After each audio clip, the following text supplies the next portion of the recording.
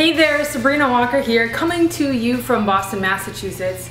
And I'm feeling so blessed right now because I got back recently, this past weekend, from the Millionaire Blueprint that was put on by Jeffrey Combs, and there was some phenomenal speakers there. I'm gonna give a little recap as to what happened this weekend and some aha moments that I've had. Here's the top 3 things that I wanna bring to you. So the first one is live without regret. Susan Sly totally killed it when she talked about when you are going through your life, your worst day could be somebody's best day. Your worst day could be somebody's best decade, to where you may be struggling in something, but you're helping someone to break through. So even though you may go through a day struggling, it's okay, because you may be that blessing for that person that specific day. Live life with no regrets. Another one was John Assaraf, and he talked about living out your purpose and why are you doing it and how are you doing it. So let me ask you this. Your goals that you have right now, the things that you're looking to achieve, ask yourself this question. Grab a pen, write this down. Am I interested or am I committed? Simple. You can have an interest in things and take things halfway and then just drop them. It's an interest, it's a hobby.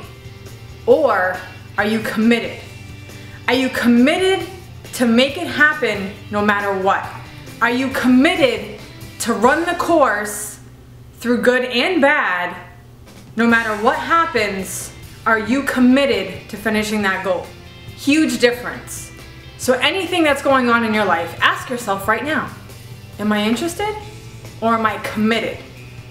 And I hope that some of those, you have commitment there, because that's what's truly gonna pull you through all of the hard times that you're about to counter trying to achieve that goal.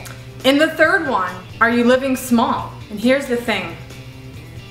You know, we go through so many experiences in life, through our parents, things that we've been taught, things that we've been conditioned to. When we look out our eyes, that's what we see. We see conditioning that we have been raised with through the past.